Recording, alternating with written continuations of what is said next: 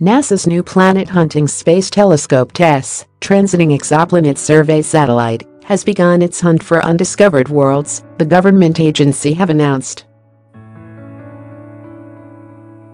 The spacecraft will scour the skies, monitoring more than 200,000 nearby stars for new exoplanets, planets that lie beyond our solar system.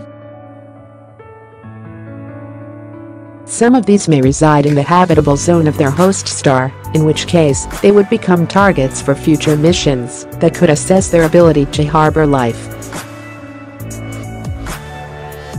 The spacecraft is expected to beam back its first collection of scientific data in August, and every 5 days after that, when it periodically reaches the point in its orbit that is closest to Earth. Once the first dataset has been received, TESS scientists will begin combing through the information to identify any signs of new planets.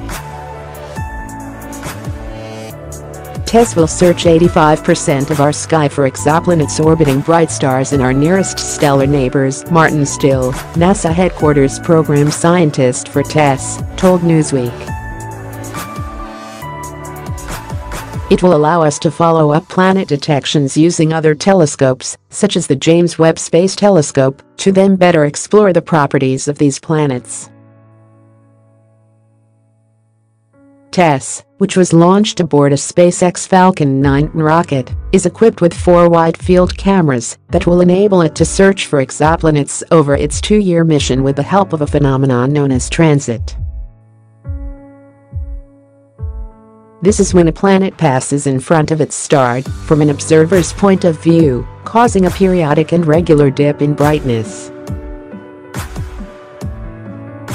Astronomers often use this method to identify the presence of planets.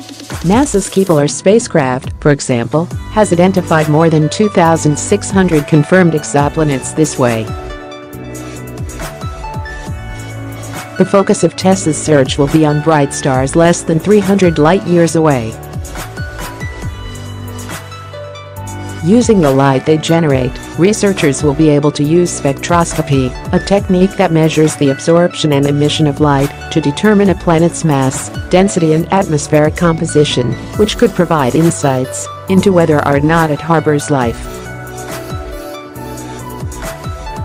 I'm thrilled that our new Planet Hunter mission is ready to start scouring our solar system's neighborhood for new worlds, Paul Hertz, Astrophysics Division Director at NASA headquarters, Washington, said in a statement.